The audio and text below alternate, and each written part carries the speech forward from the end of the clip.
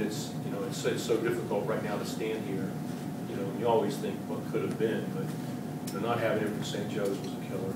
And losing a 2-point overtime game, you know, it's tough. But you know what? Now he's back. We got to go get one that nobody expects us to get. That's the way I look at it. How did you hold up the 2 fast break points? I mean, you get 22, they only get 2. I thought Callie did a great job on Powley. I mean, I thought Evans did a good job staying in front of him earlier in the second half. And that, to me, wasn't as important as making sure Barron and Malone didn't catch the ball. So, you know, we were kind of spread out there. So I thought we did a good job on Powley.